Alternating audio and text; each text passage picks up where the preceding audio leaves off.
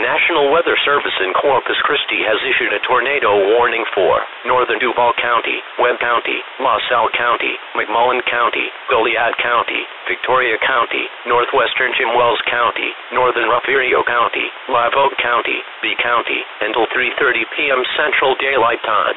At 2:30 p.m. Central Daylight Time, Doppler radar was tracking a confirmed tornado along a line extending from Cuero to near Columbia Bridge. Doppler radar showed these tornadic storms moving east at 70 miles per hour.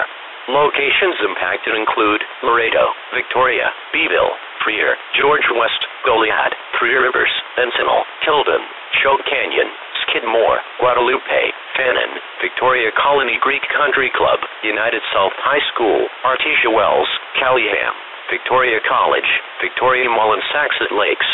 Take cover now. Move to a basement or an interior room on the lowest floor of a sturdy building. Avoid windows. If you are in a mobile home or outdoors, move to the closest substantial shelter and protect yourself from flying debris. Motorists should not take shelter under highway overpasses. If you cannot safely drive away from the tornado, as a last resort, either park your vehicle and stay put, or abandon your vehicle and lie down in a low-lying area and protect yourself from flying debris.